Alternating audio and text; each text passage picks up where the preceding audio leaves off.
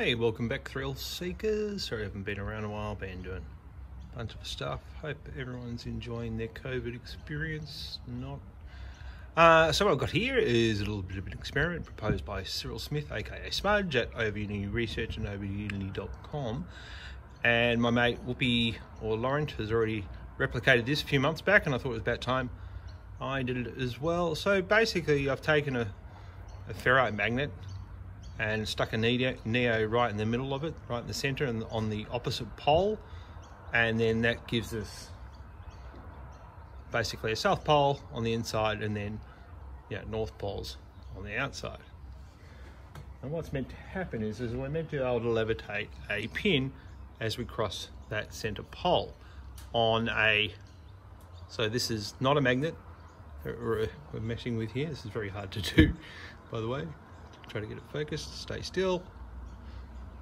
Okay, got to get focused again. There we go. Okay, so we've got a little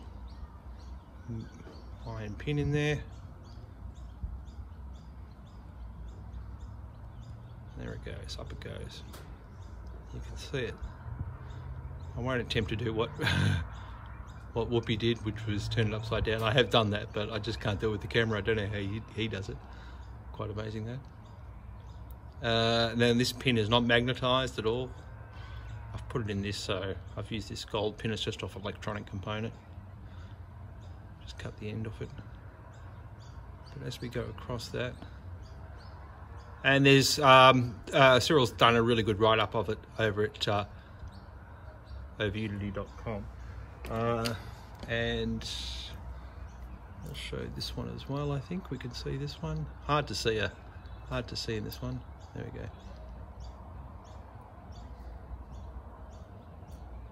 Oh, there we go. Oh, there we go. Airborne yet? There we go. It's up.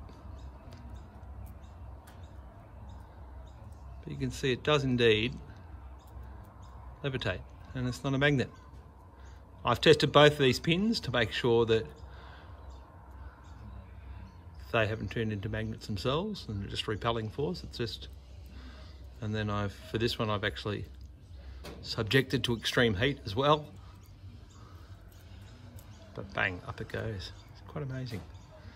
So this is something that both Floyd and Arthur Manelas were doing,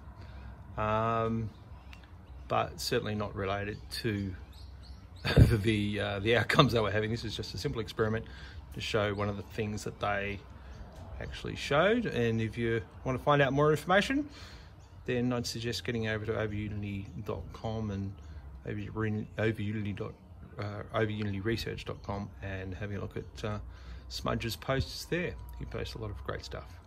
Thanks everyone. Bye.